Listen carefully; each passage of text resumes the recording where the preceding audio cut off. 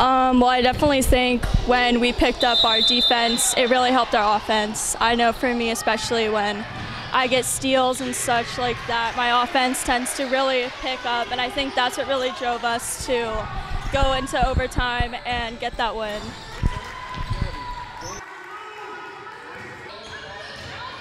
I haven't really done much recruiting, but a few schools are interested, but I haven't really done much. So if schools are interested, they can reach out to Coach Jordan or me. No one gives better effort. I'm tough, like the weight room, grit all the way. And if you're looking for just a guard, I'm the girl.